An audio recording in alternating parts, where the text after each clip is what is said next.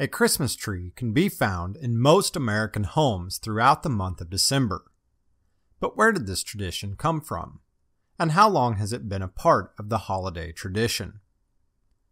In the earliest history of Scandinavia, it was traditional during the celebration of the Winter Solstice, December 21st, to bring an evergreen tree into the home and decorate it. Since the evergreen was the only type of tree that lived through the entire winter, the family saw it as a symbol of continued life. In the 1500s, the practice of decorating an evergreen tree at this time of year was still alive and well in northern Germany, as well as many other parts of Europe. Apples were hung as decorations, which would be an early form of Christmas ornament, and candles were used to light the trees.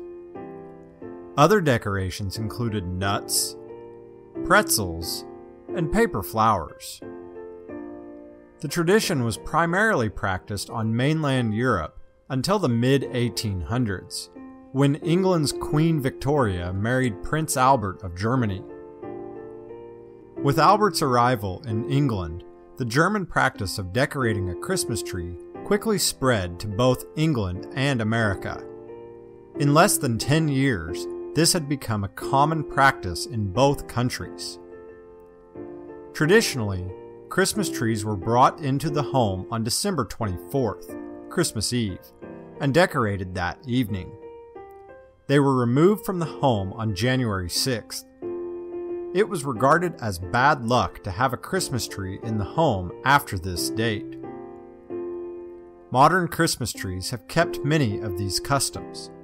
However, instead of lighting trees with candles, electric lights are normally used because they last longer and are much safer.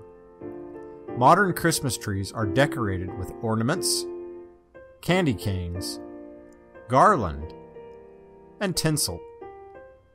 The top of the tree is usually adorned with a star, or perhaps an angel, both symbols associated with the Christian aspects of the holiday. However, whereas people in older times decorated the tree on December 24th, in modern households, the tree decorating is usually done sometime earlier in December, especially in homes which use artificial trees. For many families, the decorating process might even take place sometime shortly after Thanksgiving, or even on Thanksgiving Day.